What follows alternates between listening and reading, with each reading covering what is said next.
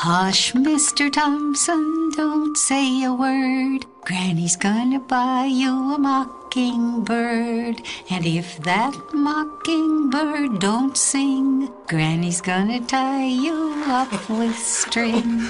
And if that string breaks in half, Granny's gonna cut you with a shard of glass. And if that shard of glass ain't sharp, Granny's gonna strangle you with her face. We're talking with Jim Timon this morning, Universal Orlando. Jim Timon, you have a job that is uniquely suited to putting you at the center of things, if you will, for Halloween Horror Nights. What is that position exactly? Well, I'm the Senior Vice President of Entertainment here at Universal Orlando, and essentially for Halloween Horror Nights, I kind of act as the executive producer. You're an executive in shirt sleeves, I note. Short sleeves, for that matter, already Right. rolled up and ready to get into the creative process. Yeah, it's very much a real-time, working type of position. It's not really an office job. You've got to be right in the middle of the creative process, right in the middle of the operational execution and production process, and that's where all the fun is, actually. I'd rather do that than be behind a desk. The job's description right now sounds to me a bit, especially right now, a combination of artfully controlled madness and herding cats. That's a very accurate description. And as far as Halloween Horror Nights itself is concerned, it's a signature event. Tell us a bit about it, where it came from. What does it mean to Universal Orlando? Well, it's funny to talk about Halloween Horror Nights as an event because it's really this juggernaut that's unto itself now, 15 years later. This is our 15th year. And in the first years, it very much was a small special event. We started with one haunted house, and now growing to span an entire month, up to 8 haunted houses and these incredible street experiences and shows. It's part of our brand. I mean, it really is acknowledged as the premier haunted Halloween event in the country, and it's as much part of our whole fabric as anything else in our resort. So it's grown beyond event into a living, breathing thing. But I mean, how do you do it? You wake up one morning and say, I'm going to be scary today, or what? Well, it's an interesting creative process for Halloween because as we finish a year, as we close an event, we'll take about 30 days off for Halloween just so we can execute the Grinchmas event, and then we launch right back into the creative process again. So Halloween is about an 11-month long process from first creative thought to closing night, and it takes a huge team of very talented, dedicated, mentally twisted people to pull it off. That's really calling on you to be the armchair psychologist, if you will. And I mean that with all due respect, because when you think about how cathartic a good scare can be, I remember the movies that I used to go see. Mm-hmm. I remember the ones Frankenstein, the classics. Sure. Would see those at home, and that was television. It was make believe. You go outside, the yard's still there, tree is still there, neighbor's still there, all is well, but it's kind of a release. And that's one of the coolest things about Halloween Horror Nights that I love the most is that we go to great lengths to completely immerse people in the environment. You should step out of the real world and step into our world, which is not a nice place. It's incredibly frightening.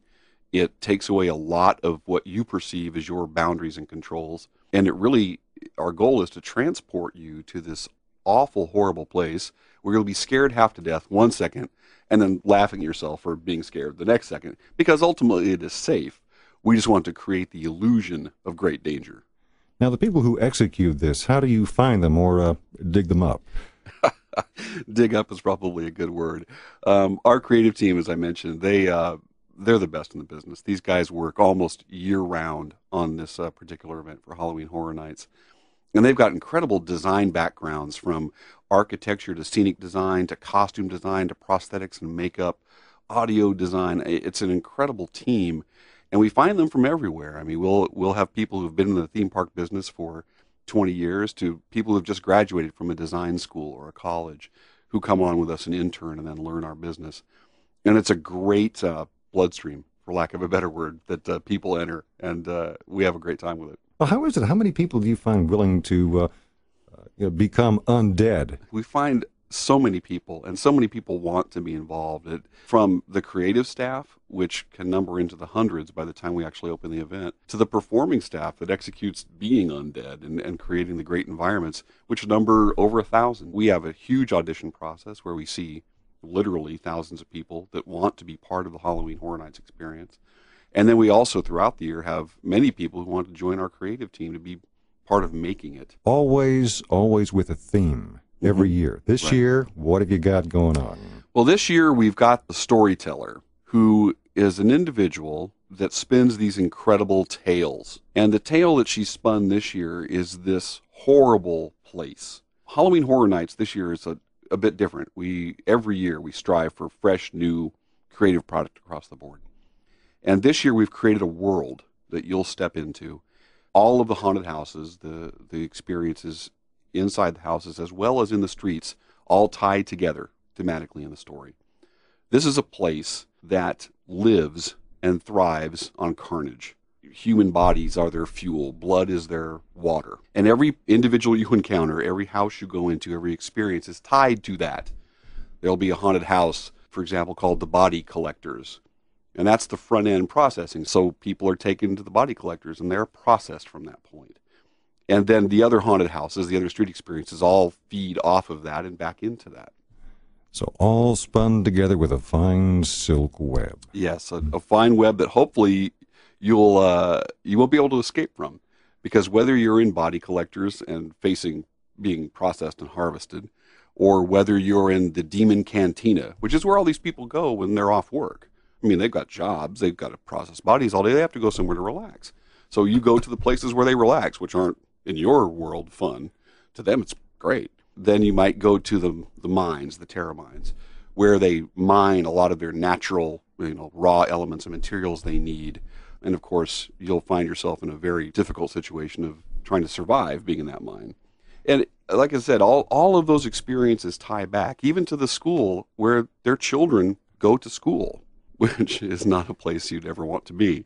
So it's, again, it all supports the same storyline. And this year is really our first effort at taking the entire Halloween Horror Night experience and making it part of the same story. I keep thinking of the school, the 3 R's: reading, writing, and rending flesh.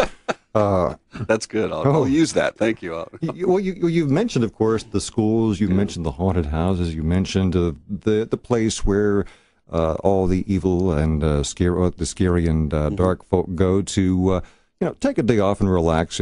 Kill some time for a change. Right. What are some of the other highlights of the park this year? The street people. The street people are incredible this year because they are all the citizens of this world. Right up to, I think, people are going to be just amazed with kind of the opening scenic statement. As you enter Islands of Adventure and come into the port of entry landing, you'll encounter a huge throne, for lack of a better word, where the queen of this world resides with her various minions and servants. It's not a pretty place because the welcome to the entire experience is essentially watching the queen's servants torture and rend bodies right there in front of you. So the experience right there starts off and hopefully grabs you, and then it's carried throughout the streets. So the street experience is the glue that holds all of the haunted houses and the experience together. We've got an all-new Bill and Ted show this year, which for the Halloween fans is a huge draw and a huge cult following. Bill and Ted's Excellent Halloween Adventure. Word on the street has it, and street, yes, 1,000 characters. 1,000 characters. There are towns that don't have that many people. Well, essentially, we create a town. It's an amazing, the backstage process of Halloween Horror Nights, which people never see, is an incredible effort. The crew from makeup and costuming and prosthetics and special effects every night that mounts Halloween Horror Nights. It's an amazing thing to watch. 1,000 characters going through costume and makeup and prosthetics. It's a factory assembly line process because it has to be, and it's great to watch. Oh, it's astonishing too. And you folks, again, this is the 15th year for it. 15th year. Right. Yeah, 15th year. How do people get tickets to this? How do they come and have some fun? Well, it's easy to get tickets for it, but you got to hurry and get them fast because we have nights where we actually sell out. Absolutely the best way to get tickets and information is through HalloweenHorrorNights.com. You can purchase tickets there online. You can see our days of operation, our hours of operation, purchase your tickets right there, as well as learn the entire backstory of the event The website is interactive. It's got all of the information about the haunted houses, the scare zones, and what this world is that you're entering. It's a great way to start your Halloween Horror Nights experience. And of course, there are tickets at the gate as well. But as I mentioned, some nights we do sell out because of the popularity of the event. So it's great to get your tickets now and early at HalloweenHorrorNights.com. And it's interesting to conclude noting that it's PG-13, definitely pushes the envelope, but boy, is it's cathartic. Yes, it's extremely cathartic, and it is PG-13. It's definitely not an event for young children. But we find that's what our audience wants. They want more. They want us to push them. They want us to take them to that, very ragged edge of disbelief and scare and horror, and then pull them back. And they know they're safe, they think, in the back of their minds the whole time.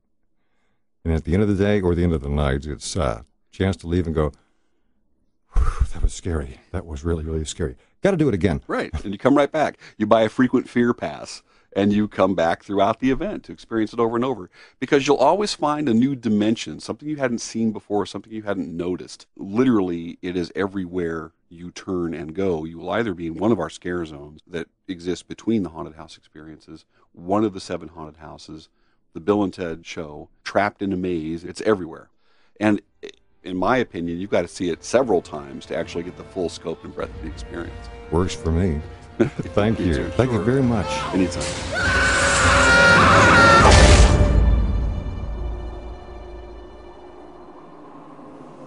Wasn't that a good story?